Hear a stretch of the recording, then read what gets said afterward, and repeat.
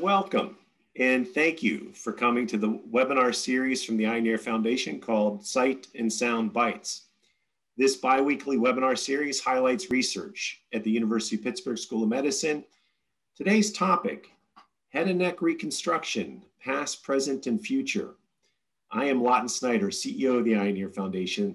The Eye and Ear Foundation supports research to advance care for vision, hearing, balance, voice, and cancers of the head and neck at the two world-renowned Departments of Ophthalmology and Otolaryngology at the University of Pittsburgh.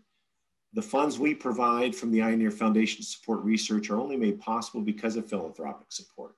So I always want to thank those who have supported us and certainly make it available for anybody who'd like to learn about how they can support programs like you're going to hear about today, or research and innovation like you're going to hear about today. A few housekeeping things for today's webinar.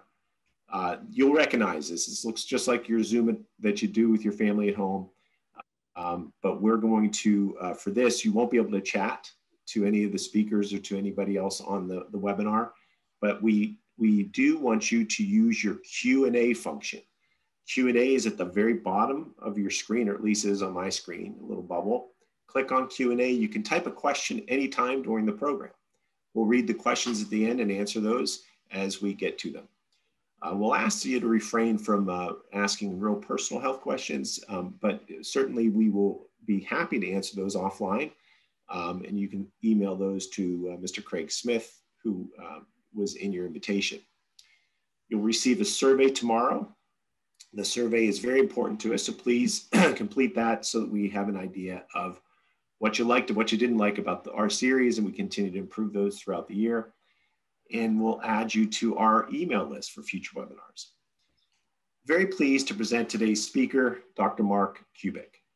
Dr. Kubik is an assistant professor in the Department of Otolaryngology as well as the Department of Plastic Surgery. Dr. Kubik's primary clinical interests include oncology surgery for tumors of the head and neck region, including skull base, thyroid, and salivary gland malignancies. He has a specific clinical expertise in microvascular reconstruction following trauma or cancer surgery. Dr. Kubik, thank you so much for joining us, and looking forward to your presentation. Thanks so much, Lonnie. It really is an honor to do this talk, and I really appreciate the invitation and the Eye and Ear Foundation for setting this up. You know, this is a topic that is very near and dear to my heart. So I'm glad to be able to share with everyone what we're doing clinically, and then also what we're doing from a research standpoint in our reconstructive division. So we're going to focus on that. We're going to talk a little bit about history and present and future as it relates to head and neck reconstruction. So I don't have any financial disclosures. The only disclosure that I have is that this PowerPoint is going to contain some graphic and gross surgical pictures and footage. You know, my goal was to take you into the operating room and actually show you what actually goes on. All of the photographic and videographic information that you're going to see, these are all patients that have consented to have their clinical care documented for research and teaching purposes. So, you know, first and foremost, I wanted to introduce our team on the reconstructive side. And so we have a very busy, high volume head and neck cancer program here at the University of Pittsburgh. And just to support that, we have a very busy reconstructive program. So there are 3 faculty members that are subspecialty fellowship trained microvascular surgeons. Myself, Dr. Mario Solari, who's a plastic surgery trained microvascular surgeon. Dr. Sham Sridharan, who like myself is an otolaryngology trained microvascular surgeon. So we're the 3 faculty members that are primarily involved in this clinical work, but we don't do it alone. We have a big team. You can see on the second line, Spencer, Varun, and Marco are our subspecialty fellows in microvascular surgery. They are fully trained otolaryngologists and plastic surgeons who are doing an extra year in microvascular work. And Matt Bodigal is our dedicated research coordinator. We maintain a prospective research database for all of this clinical work, and Matt is really integral for maintaining that. So why do we even perform reconstruction? So primarily it's to reconstruct defects that result from major head and neck cancer surgery. Sometimes we have to reconstruct patients that have complications from non-surgical treatment of head and neck cancer. That can include soft tissue necrosis after radiation. And the third major reason is trauma. You know, at UPMC, particularly at Montefiore and Presbyterian, we're a level 1 trauma center. And so we see a very high volume of maxillofacial trauma that is a big part of our practice as well. So what I wanted to do first is actually go through a few cases that we have and I have managed over the last 2 months. So I'm going to introduce these cases, and then I'm going to give you a little background, and then we're going to show how these cases were ultimately reconstructed and bring you through the whole process, because I think it will shed some light into what we do and some of the advances here at UPMC as they relate to microvascular reconstruction. So this was a patient, this was a 20-year-old who sustained a gunshot wound to the face, and remarkably was, from a neurologic standpoint and globally, was relatively unscathed, as with the exception being his maxillofacial injury. So you can see on these 3D reconstructions of his CT scan that he has a sizable defect here of his upper jaw, or the maxilla, with a big hole into the cheek sinus. And so he presented here, and he was treated by our reconstructive team. We'll get into his care in a few moments. Here's our next case, case 2. This is a young lady, a 19-year-old, who presented to her dentist actually with a basically swelling of her chin. And she was noted to have a mass in the lower jaw, the mandible, and this was found to be what's called an ossifying fibroma, which is a benign fibroosseous tumor of the jawbone, and it was basically decided that she would require surgery with the maxillofacial surgery team and our team as well. Here's 2 examples recently of oral cancer. On your left, you can see this is a newly diagnosed tongue cancer involving the side of the tongue, and on the right side, this is a jaw cancer that is involving the lower jaw or mandible. So, why do we really care about head and neck reconstruction, and why is it such a big emphasis in our department? Well, as you can imagine from the cases that were just presented, these defects that result from trauma or major surgery can have massive cosmetic implications, functional implications as they relate to swallowing, chewing, neck motion, disability in a patient's airway, and also their quality of life. And so how we reconstruct these defects really does matter for patients. And so how do we actually go about doing it? So there's a lot of theoretical ways that we can reconstruct patients after these types of insults, and I'm sure everyone watching has heard of a few of these things. Ultimately, what our practice relies most heavily on is the use of what's called a flap to reconstruct these defects. And a flap is really just a piece of a patient's own native tissue from some part of their body with an independent blood supply that is used to reconstruct the area. And so that's what a flap is, and we'll get more into that later. Other options are prosthetic obturators. You can see in the bottom right hand, that's an example of a maxillary obturator. And this is basically a device that is made by a prosthodontist that can reconstruct a variety of different defects within the maxillofacial skeleton. And in the right patient, we certainly utilize these frequently. What about vascularized composite allotransplantation, or VCA? I'm sure people have heard of this, in discussion of face transplants and other solid organ transplants.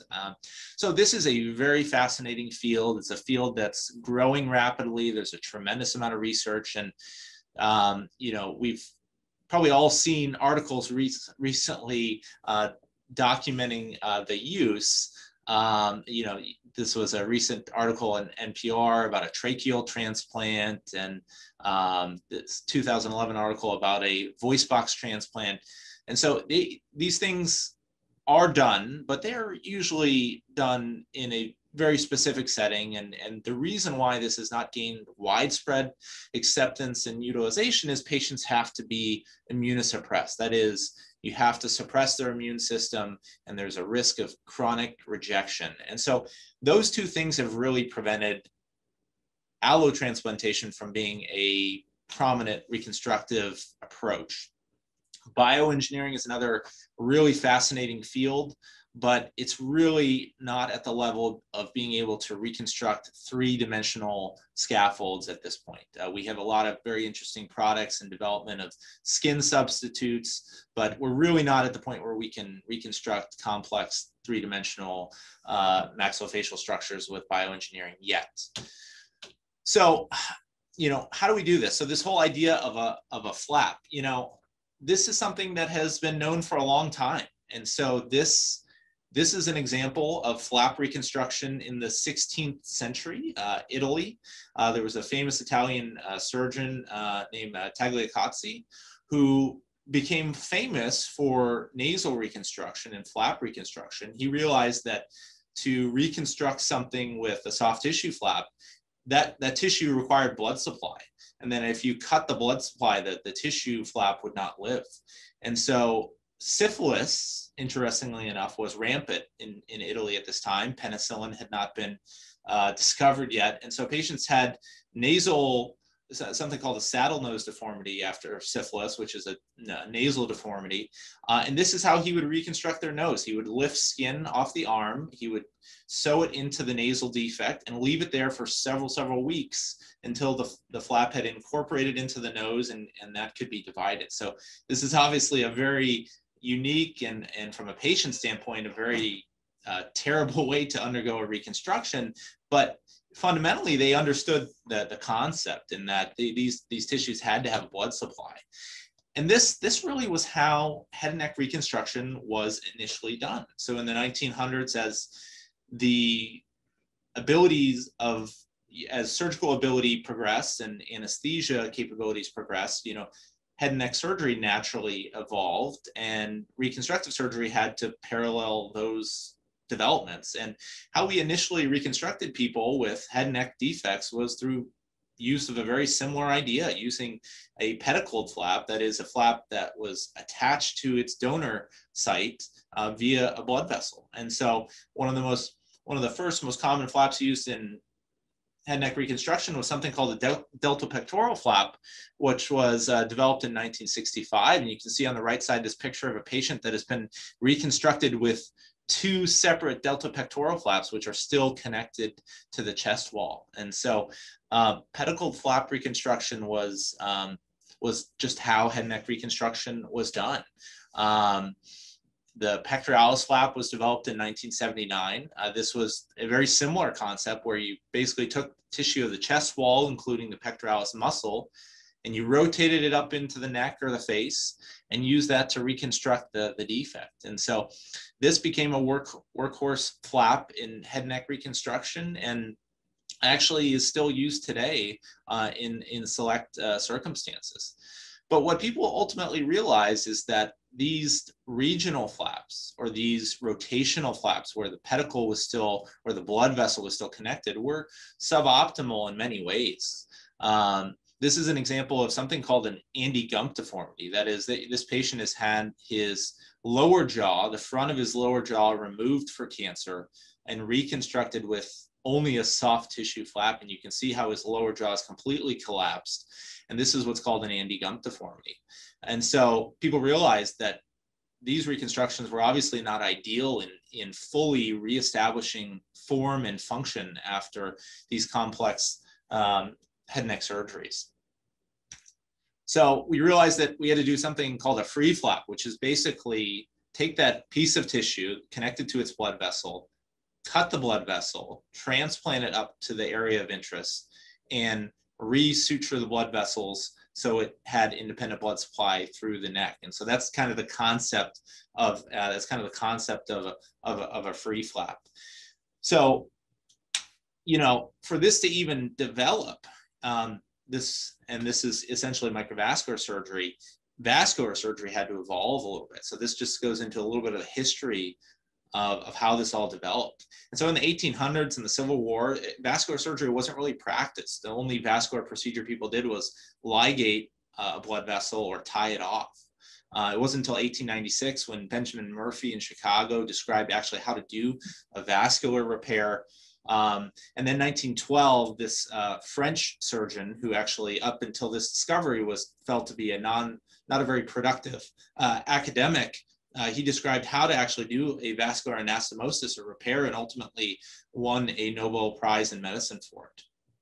In 1916, a medical student at Hopkins discovered the medication heparin, which is kind of inherent to vascular surgical techniques. But even up until the 1950s, really the dogma was that if a blood vessel was less than 5 millimeters, you couldn't really repair it. And if you tried to, it would just clot off. And so microvascular surgery wasn't really something that was done at all. And it was really the absence of optics that prevented it. And so it wasn't until an otolaryngologist or an ears, nose, and throat surgeon figured out microsurgery. And so Dr. Nyland is considered the father of microsurgery. He was a ENT physician in Sweden who realized to do complex ear surgery, he was an otologist. He had to develop a surgical microscope. So he worked with Carl Zeiss to develop the first surgical microscope. And so this was really one of the most fundamental and important developments, both in otolaryngology and then subsequently microvascular surgery. It wasn't until 1960 that we actually figured out how to do a microvascular repair or a small blood vessel repair. These were two surgeons at the University of Vermont that were basically using an animal model and practicing repairing the carotid artery. And they realized that they couldn't see the blood vessel and they couldn't do a technical repair because it was so small. So they actually went to one of their otolaryngology colleagues and borrowed the microscope that they were using for ear surgery, and they figured out that they could do microvascular surgery with it. So that really was the beginnings of microvascular procedure, and then the development of all the specialized instrumentation naturally followed. The first head and neck free flap that was done to reconstruct for cancer was done in New York in 1957. This was surgeons took a piece of small bowel and used it to reconstruct the esophagus, and this ultimately was a horrible failure at the time. The flap survived for a few days and then unfortunately died because of a blood clot. From that time forward, we really had a massive expansion in what we could do with respect to reconstruction. And you can see this figure really shows this is not completely inclusive, but all the different types of flaps that across the body that we can use to reconstruct various defects by transplanting them to the head and neck. One of the things that evolved in addition to the suture technique was some of the technological advances in how we actually repair blood vessels. This is called a coupler, and this is basically a mechanical ring by which the edges of the blood vessel are tacked onto the ring, and this thing is mechanically closed. And so it's an incredibly reliable method. It's more reliable than suturing, and it's about 4 times faster. So this was a massive development in reliable venous or vein anastomosis or repair. So, when microvascular reconstructive surgery actually got implemented in head and neck cancer surgery, what actually happened? Well, this is a nice study out of MD Anderson where they showed that when their practice moved from these pedicled rotational flaps to free flaps, they found that the incidence of wound complications, something called a fistula, was much less. The hospital stay was shorter. And interestingly enough, the pathologic margins, or basically a surrogate of the quality of the cancer surgery from an oncologic standpoint, was better. And that's because the cancer surgeons knew that regardless of the size of the defect they created, they could get patients reliably reconstructed. And so that was very, very important. And so, how do we actually reconstruct a lot of these defects in the oral cavity? Well, these are a few of the flaps that we use most commonly. So when we are reconstructing something like the tongue or the floor of mouth, we use tissue from the forearm or the thigh. Those are two of the most common free flaps. And when we have to reconstruct bone, we often use the fibula bone in the lower extremity or the shoulder blade or scapula. Those are the two of the most common procedures we do. And so, what ultimately has come of this kind of new evolution of microvascular techniques? Well, as already mentioned, it reduced complications. In many ways, it improved cosmesis, or how patients looked after surgery. Functional outcomes improved. Patients now had the opportunity to have dental restoration and dental implants, which we'll get into. And also, there's evidence that they have improved quality of life. So, in our division, we have kind of three pillars of our practice, and that is clinical care, providing high quality reconstructive care, education, teaching our residents, teaching our fellows how to do microvascular surgery. You see on the right-hand side here, we have a dedicated microvascular lab in which trainees learn how to do microvascular surgery on an animal model prior to implementing it in the operating room. And of course, the third pillar is research, scholarship, and innovation. So, what is new here at UPMC? What's kind of on the forefront of head and neck reconstruction? Virtual surgical planning, which I'll get into, is one of the ways that we are pre-planning our reconstructions using computerized modeling. Doing nerve reconstruction at the same time, or innervated or neurotized reconstruction, is not a new thing, but something that is becoming increasingly popular. Dental implants and intraoperative perfusion assessment, all of which I'll get into in my examples. So I'm going to get back to our cases here and talk about some specifics. And so, even 15 to 20 years ago, this is how a jaw reconstruction was planned. It was done intraoperatively. It was free-handed. The surgeon had to basically self-create a model. As you can see, the surgeon is using a wooden tongue blade to reconstruct segments of a jawbone intraoperatively. And so this is how mandibular or lower jaw reconstruction was done up until relatively recently. And recently, we've gotten into an era of something called virtual surgical planning. That is, this is our first young patient with the benign ossifying fibroma of the lower jaw. We were able to use her CT scan to create a plan of the surgery virtually. The oncologic surgeon will plan out where the tumor needs to be cut out, and then the reconstructive surgeon, in collaboration with an engineer, is able to sit down and plan out the details of the reconstruction in a very, very anatomically specific way. In addition to that, you can see that the titanium plate that is created here is a personalized plate that is modeled perfectly to this patient's jawbone. So it allows us a tremendous amount of detail and tremendous amount of planning capabilities. You can see for this patient, we planned primary dental implants. That is, the dental implants to which the patient's dental prosthetic is going to be applied are intricately planned within the segments of the fibular bone. And so this is a reconstruction that gets carried out, with a very high degree of accuracy, and only virtual planning really facilitates this amount of accuracy. You can see that when we virtually plan a case like this, the company that this is produced commercially that we collaborate with, they generate cutting guides. That is, guides that can be applied to the patient's anatomy intraoperatively to make perfect bony segments for the reconstruction. They can be applied to both the fibula bone and the jawbone to make sure that where we make those bone cuts is absolutely perfect. It also plans out all of the screw locations, so it really facilitates a very high level of accuracy. So this is an example. This is that pictures of this patient's reconstruction at the time of surgery. At the top left, you can see this tumor that has been removed. and all the teeth that unfortunately had to be removed at, with this benign tumor.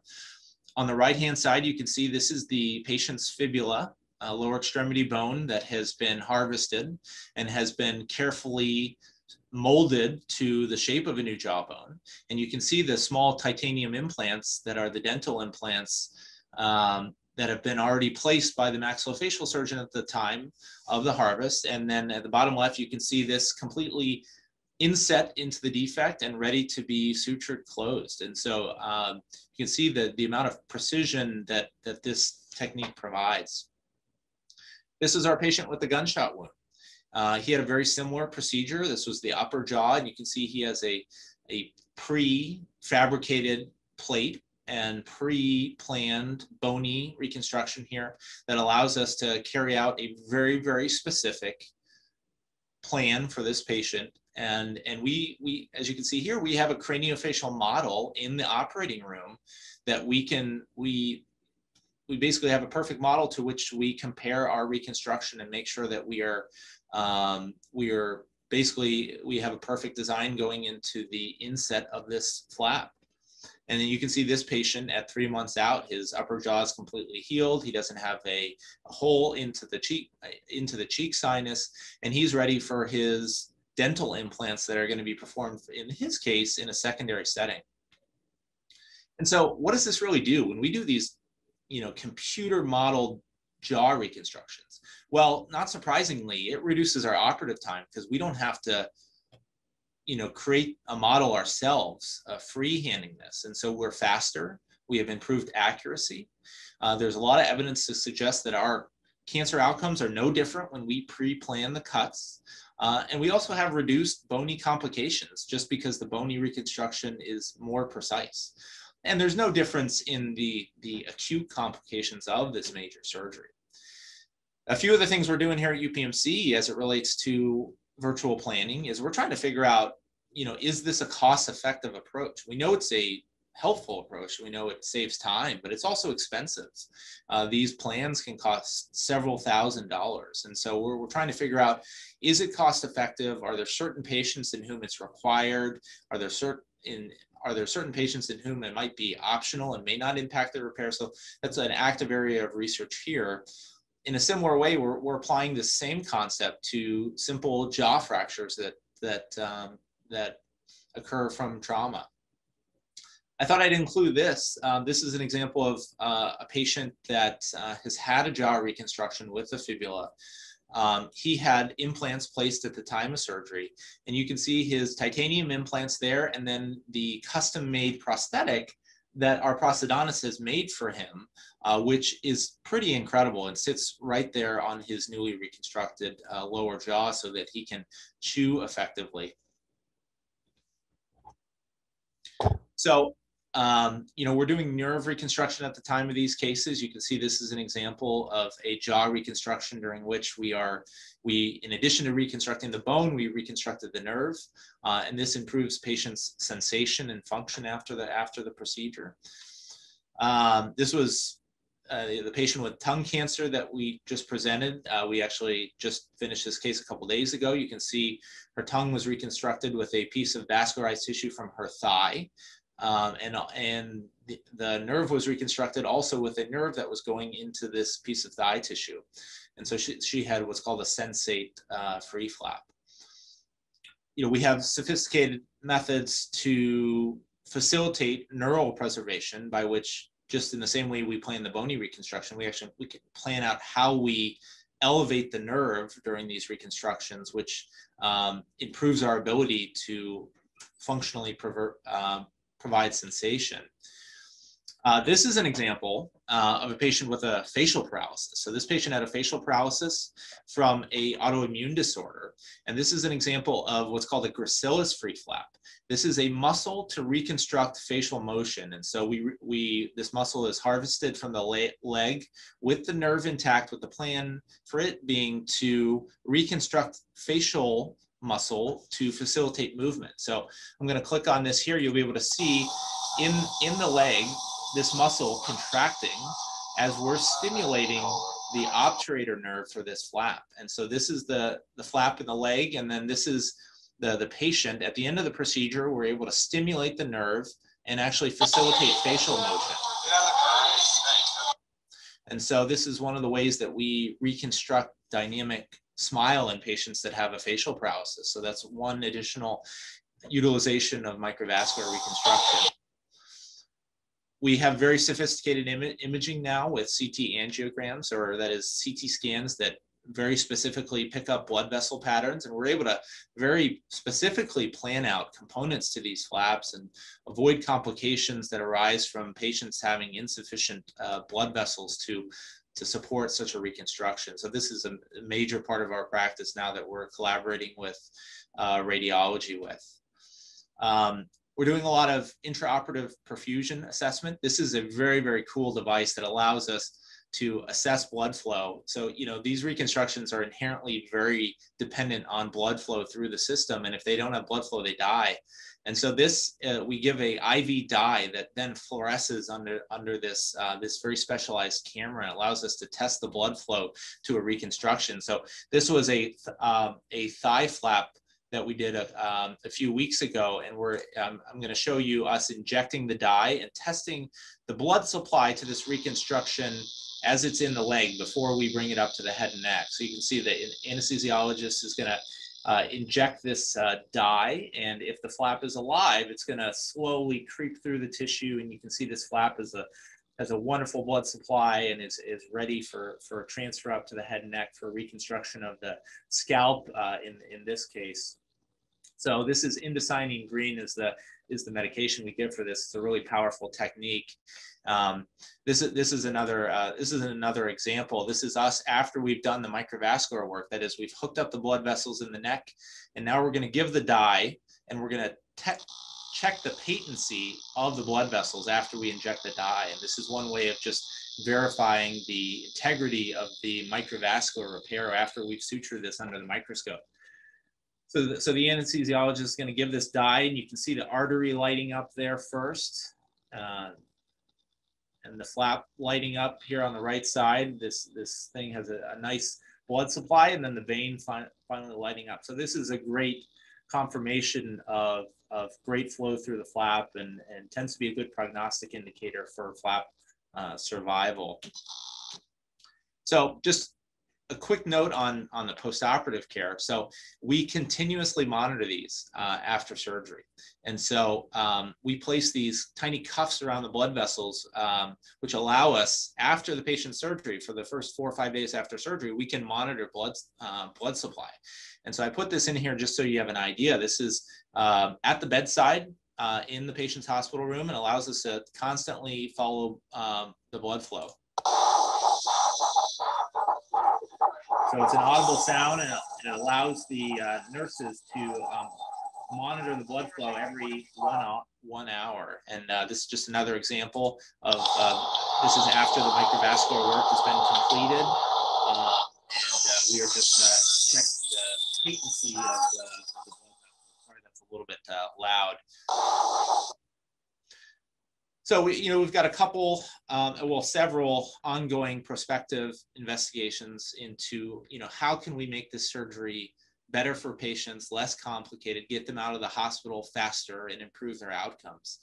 And so we're looking at, studying people's drains for a chemical called amylase to predict wound complications.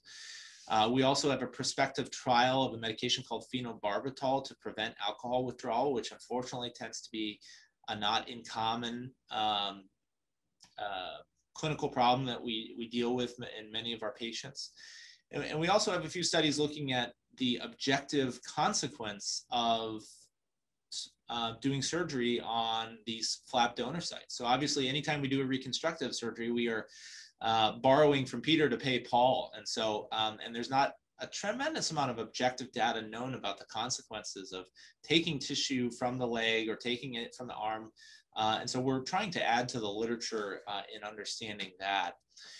A few potential future applications. And so lymphedema surgery, which has become common in breast cancer, management has not really been applied to head and neck surgery. And lymphedema, neck lymphedema tends to be a very, very common problem that many of our patients suffer with.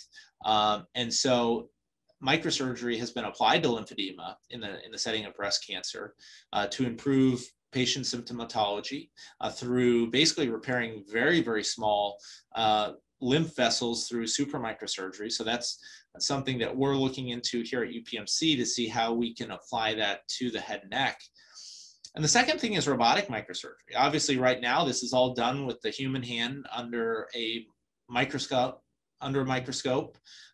which has very high reliability. You know, the survival of a microvascular free flap is approximately 97%. And so this is a very effective way, but undoubtedly our technology in robotics is advancing at such a rapid pace. I have no doubt that in a few years, we're going to have robots that are able to independently perform a microvascular anastomosis, or with a surgeon control, be able to perform a microvascular anastomosis in an even more reliable fashion through improved optics and technical ability. So that was the content I was going to present. I know that was it's probably a whirlwind tour, and I'm sure there are some questions that I'm happy to take, but I appreciate everyone's attention, and we'll open it up to questions now. Oh my goodness, Dr. Kubik, that was really fascinating. I can only imagine for some who maybe aren't as used to seeing this type of stuff, and I've seen a lot of it, but that was very, very fascinating. I'm really taken away by how much technology and innovation goes into this. How closely do you have to work with engineers to be able to do some of the planning that you've done in terms of preparing for some of these surgeries? Every day. I mean, it's truly remarkable. So, you know, it's so different than the practice of reconstruction even 20 years ago. So right now, when I see a patient in the clinic that needs a jaw reconstruction, for example, and I'll X out of here, one of the first things I do that day is to reach out to our engineering team. And we reach out, both myself and the oncologic surgeon, to the engineering team, and we let them know that we have this case to plan, because the planning takes about 2 weeks. They upload all the patient's CT scans, and we set up a formal design meeting, usually very, very quickly. And it takes about 30 to 45 minutes per patient to sit down. So 2 surgeons, 1 design engineer, plan out all of these very, very minute details of the case. And so it adds a tremendous value, but it's also time consuming for sure. So I imagine that the sky's the limit, but there's got to be so many innovations coming out that are potentially very helpful to what you're trying to do from an engineering perspective and a design perspective to try to do some of this really complicated work. How many people are working on this? Just in the research community? Yeah. Well, I think virtual surgical planning for jaw reconstruction in major academic cancer centers has really become the standard of care. And so I think almost everyone recognizes now that this helps patients. And so I think our focus now, and the research focus of many academic microvascular surgeons, is number one, how can we make it better? How can we make it cheaper? And how can we make it faster? And so that's our focus. And here at UPMC, what's amazing is, we've historically collaborated with private industry for these plans. And so the few major companies that we collaborate with to do these plans. But now here at UPMC, we have a dedicated 3D printing lab and a very, very amazing radiology department, such that we essentially have all of this software and all of this planning capability in-house. And so we are going to have the ability now that instead of contracting out to a private company, we're going to be able to plan these things here in our department, reduce costs significantly, and hopefully have no impact on the outcomes. And so there's a lot of development to come here. Well, that's fantastic. I'm going to get to the questions for those who are asking questions. Thank you. It's time to ask questions. You can type them into the bubble in the bottom here. But I have one more. I realize you're doing these surgeries through looking through a microscope, and you're sewing very, very fine motor skills to try to sew a vein to a vein, or an artery to an artery, or a nerve to a nerve. Can you drink coffee? I mean, is that allowed? Or how do you manage like tremor and things of that nature so that you? Yeah, it's a fascinating question. Because surgical tremor is something that is not really compatible with doing microvascular surgery. And so there is a tremendous amount of literature and things that have been written on how to avoid tremor. But I think what the ultimate conclusion that everyone has reached is that you very much have to have a regimen. And caffeine is fine so long as you maintain your normal caffeine intake. And so I usually have a venti coffee every morning, but I actually find that if I don't drink my coffee, I will have a tremor. And so, and vice versa, if I drink more than my standard amount of caffeine that I'll drink, you can develop a tremor. So I think most microvascular surgeons have basically found their own personal sweet spot as it relates to caffeine, as it relates to sleep. When you're sleep deprived, the more mentally or physically fatigued you are, the more generalized motor tremor you have. And so all these things are impactful. So one of the things that I realized in my training is sometimes the night before surgery, I would go to the gym, and I'd be in the gym and I would be lifting weights. And then the next day I'd be under the scope and I would have a tremor. And I would notice that certain days when I skipped working out the night before, I wouldn't have a tremor. And when I would work out, I did have a tremor. And so I realized for myself that if I did major strength training before a surgery like this, I just couldn't do as good a job. And so it's there's a lot of things in terms of caffeine and your daily routine and sleep that go into maintaining a high level of technical skill. Very, very interesting. Well, we're getting more and more questions, so I'm gonna get to these.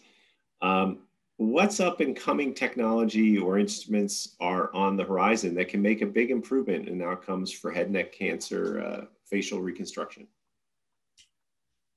So up and coming technology. I think all of the areas that we've talked about, there are new innovations in all these kind of realms. And so within microvascular surgery, one of the very cool things is that, I presented a little bit the monitor that we use that is attached with a wire to the blood vessels inside a patient, allows us to monitor the blood flow. So we are in the process of working to develop a remote option that is a coupler that is totally wireless, that syncs up with a remote technology such as your cell phone to continuously monitor blood flow, such that, if one of my patients has a blood clot, I get a notification to my phone via a remote alarm, an automated alarm. So that's one cool development in microvascular surgery. Another one is this idea of mechanical coupling, that is totally avoiding suturing a blood vessel altogether. So we usually suture arteries because that is kind of the fundamental and time-tested technique.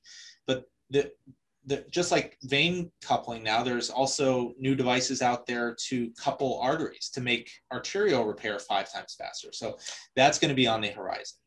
Virtual surgical planning, we kind of went through. It's constantly evolving, and nerve reconstruction the same.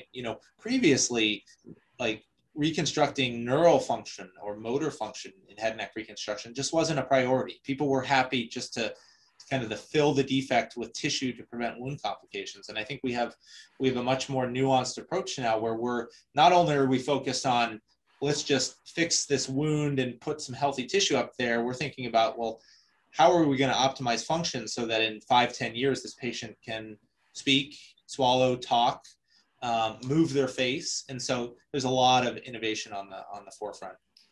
All fantastic.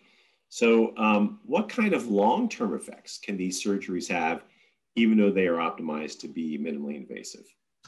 Well, I guess I would say that there's nothing minimally invasive about free flap reconstruction. I mean, these are, in many ways, unfortunately, these are maximally invasive because this is an 8 or 9 hour surgery. You have 2 surgical teams operating on a patient at the same time, cancer team, reconstructive team. And so, you know, these surgeries have a tremendous physiologic impact on patients, and you know, often are associated with a fairly long recovery. That being said, we are looking into ways to, number one, speed up the recovery, make the inpatient admission shorter, and we're finding ways with how we do the reconstruction to optimize kind of long-term swallowing function. So there's a lot of things that go into it. Are there any particular drugs or pharmaceutical treatments that can help these surgeries be successful short-term or long-term? You know, not really. So I think almost every microvascular reconstructive practice, we do use blood thinners. And so there's some variability in terms of what blood thinners people use, but we keep patients on aspirin. So we find that the medication aspirin, we keep patients on that every day after a surgery like that. That helps to prevent blood clots. And we also use medication that is used to prevent leg blood clots or deep vein thrombosis, something called Lovenox. That's also given to patients twice a day after these surgeries. So the primary medical intervention they get is something to thin the blood to prevent the blood from clotting at the site of the repair. Very interesting. So is there a micro Da Vinci for vascular surgery? So great question. So there is, and I should say there are. So the number one, the Da Vinci robot, which is probably the most widely utilized surgical robot that we use in head and neck surgery a lot for cancer surgery. There are actually micro instruments that can be used for the Da Vinci. And so they make a small subset of instruments that you can actually perform a microvascular anastomosis with the Da Vinci robot. And we've tried this in the lab here, and we've had some kind of animal model experience with it. And the problem is, even though the technical finesse is there, the problem with the Da Vinci is that, number one, the instruments aren't perfect. And then it also doesn't have something called haptic feedback. That is, when you touch something on the Da Vinci robot and you're on the surgeon console, you can't feel resistance. And so something that's inherent to microvascular surgery, you have to have very, very fine touch. And without feeling resistance, it's very hard to do a very technically precise microvascular repair. There are a few other robots that are in varying stages of development that are actually much more well-designed specifically for microvascular surgery, none of which have really made it to prime time, but I'm sure 5-10 years, this is how we're going to be doing this surgery, because there's no doubt that a robot can do this surgery better than a human hand. Unfortunately, I might be out of a job in 10-15 years, we'll see. I highly doubt it, because I think the surgeon's still going to have a pretty important role in that. So in head and neck cancer cases, to what extent can the reconstruction or function at risk from post-surgery radiation therapy? And to what extent is the reconstruction of function at risk from radiation therapy? And would proton therapy be better from a standpoint of preserving the reconstruction without compromising survival from the cancer? So the radiation therapy has a huge impact on the reconstruction. And I would say the need for radiation therapy, which is generally present in most patients that require reconstruction, these are often patients that have advanced stage tumors that will then require radiation. And so our decision-making, number one, whether to do a reconstruction, and number two, what type of reconstruction to do, is very, very heavily influenced by radiation. And so radiation therapy causes fibrosis or scar tissue. And so that impacts how we design our reconstructions. We know that when one of our flap reconstructions is radiated by conventional techniques, it loses about 20 to 30% of its volume. And so that that's important, because if we reconstruct somebody's tongue, say, with a soft tissue flap, and then it loses 30% of its volume, well, then in 6 months, that patient may have a suboptimal functional outcome if the tongue looks perfect at the end of the surgery. And so what we find is when we know patients are going to have radiation, we often over reconstruct them. That is, we give them a little bit too much volume, maybe 20, 30% extra, so that when they get radiation and things shrink and scar, they're left with a better functional outcome.